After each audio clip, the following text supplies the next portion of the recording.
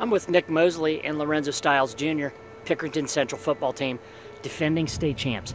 Guys, how's things been going so far during the preseason practices? It's been going pretty good. We're trying to do everything we can to make sure we can play. Just following all the precautions, just hope we can get it for a season. What are some of the things that have been going well when you guys have been out there practicing? I feel like we just been they keep giving us different protocols to follow and stuff. But I feel like we're following it. As a team, we're still building team chemistry. We have to really work together and come together if we really want to have a season.